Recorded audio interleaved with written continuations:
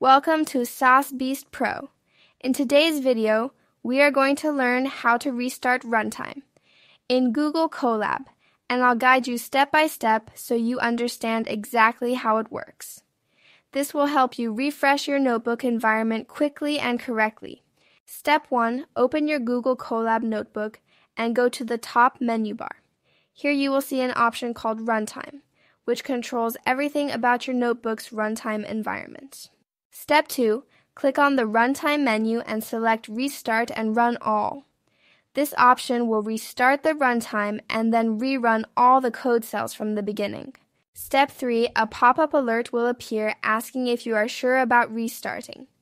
It also explains that restarting will clear all local variables and reset the runtime. If you agree, click on Yes to continue. Remember, restarting the runtime clears all variables and memory from your current session. You will need to rerun any code cells to reestablish your environment, and while outputs may remain visible, the actual execution state is completely reset. Thank you for watching, and don't forget to subscribe to Saas Beast Pro for more easy tutorials.